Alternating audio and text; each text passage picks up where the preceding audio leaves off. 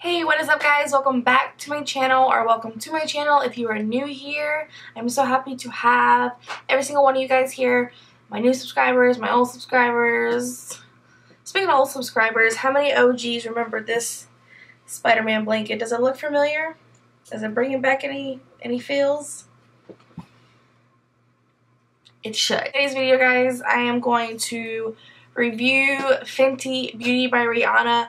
I'm only going to go over the products that I have. Now, there is products I tried when I was at work. As you know, I do work at Sephora, so we did have a crazy launch this weekend, and we got to test out the products, put the foundation on, put all the other stuff on. I'm really just mainly going to go over the products that I have that I'm wearing on my face, and without further ado, let's get started on this review. If you would like to see it, then please keep watching. First, I'm going to start with the foundation. I just want to commend that girl on 40 Shades of Foundation. She wanted to make sure everyone felt beautiful and that they were included in any makeup product there was. Now, I will say I think her line right now, her products that are out right now, are kind of geared more towards people with like anywhere from normal to oily skin, like normal, combo, or oily skin. I feel like dry people, you have to really moisturize to use like her foundation. It kind of, problem I ran into with the foundation is it separated on me, but I wasn't able to try it with my beauty sponge. I wasn't able to prep my skin the way I typically do. So that could be some factors. I also didn't shake it, which you're supposed to shake it, and I didn't shake it when I tried it. I just pumped it on my hand and did it. So that could be factors. So don't just take what I'm saying like that. It could very well be a beautiful foundation. It just didn't work for me because I think I just didn't use what I would normally use. I didn't shake it. All that.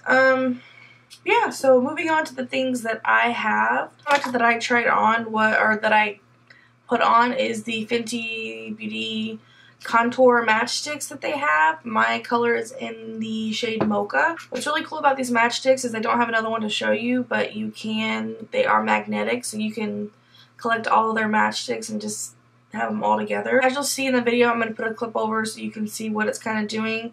It is, once you blend it out, it looks really nice. I really like this product. Now, it is a cream contour, so for me, cream contours in general are just harder to blend out, no matter if it's a little creamier, a little drier. These could be a tad bit creamier. They're a little more on the dry side, but I think when you do a stick contour, I think that's why, but not justifying it. It could be a little creamier, but once you're going to have a little tough time blending it out. You'll see in the video. But on the skin, I really do like it once I get it blended out. So I usually set it with powder, but I just wanted to show you guys how it looks without setting it with powder, just to kind of get a full review of what it looks like. So yeah, definitely, I do really like these. I'm not crazy about the highlight stick just because I'd rather use a concealer than like an actual like highlighter stick. I feel like concealers have better coverage and are creamier. But yeah, as far as the contour sticks go, I really do like these. Moving on to something fun that I got is her highlighters, or they're called Kilowatts, which I think is a cute name, and they just look like this. It's holographic packaging. And these, you guys, are no joke. These are so pretty. As you can see on my cheeks, and as you'll see in the video, this is nothing to play around with. So there is a more subtle side and there is a more intense side. I actually, believe it or not, some people like one or the other. I actually like both of them because I feel like the subtle side, you can't really see it, it's hard to see. I like to put the subtle side like on my cheeks, and like I even put the subtle side mostly on my nose. And I feel like it gives a nice sheen, or like a nice glowy look without looking like, you know, like really highlighted. So it gives a kind of a more natural look to the cheeks and to the nose than just putting straight like glittery highlight on. And then the more intense side I like to put on the high points, or my cheekbones. And as you can see, this doesn't lie. I mean, look at it. I don't have Trophy Wife because as much as I think it's a dope color and I would love to pull it off, it's just not going to work for my skin tone, so I'm not going to try to make it work for my skin tone. But I definitely think it's super dope of a color.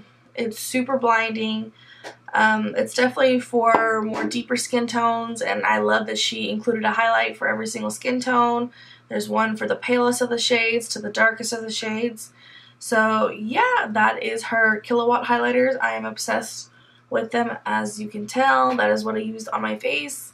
And yeah, I think they make the skin look really dewy and pretty without looking like oily. Like I said, I think they were trying to market towards more oily skin, because as someone who's been oily and someone who's dry now, I can kind of understand why some people want to cater to oily skin versus drier skin, because with oily skin, I feel like it's harder to take away that oil than versus dry skin, where you can add a bunch of oil to make it look better. So it's easier to add than to take away. So I'm not mad at Rihanna for like trying to cater to oily skin. I'm actually really happy that she did that. I mean, of course, I want her to cater to every skin tone, but she's just starting out, so I think she did amazing with the highlighters. Names of the Kilowatt are Mean Money and Hustler Baby.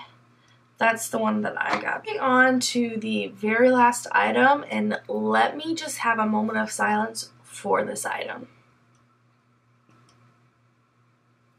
So now that moment of silence is over, let's just really quickly talk about this guy right here.